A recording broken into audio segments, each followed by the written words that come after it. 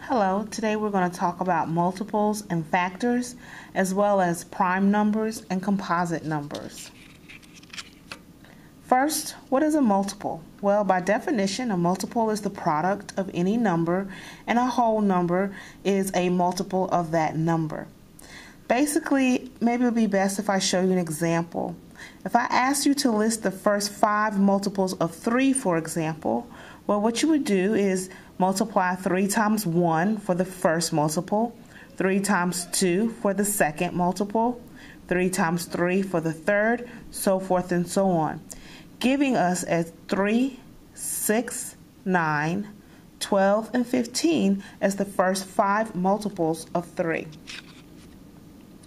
What is a factor? Well, a factor is simply numbers that you multiply to get another number. For example, if you were asked to list the factors of 12, most people find it helpful to think of all the factors by thinking of what we call factor pairs, meaning what 2 numbers could we multiply together to get 12? Well, you could do 1 times 12, 2 times 6, or 3 times 4. By listing the factor pairs, we have found the factors of 12 to be 1, 2, 3, 4, 6, and 12.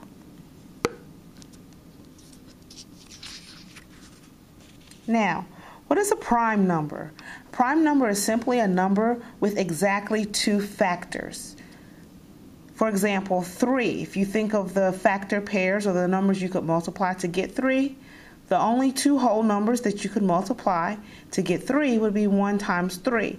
Therefore, 3 is prime. That's the same case for 11 and 17. The only way to get these numbers as products would be to multiply 1 times the number itself. And lastly, what is a composite number?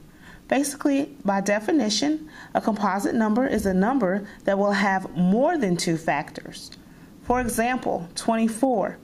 If you list out all the factor pairs that when you multiply together you get 24, you'll see that there's 4 pairs, which means there are 8 factors of 24.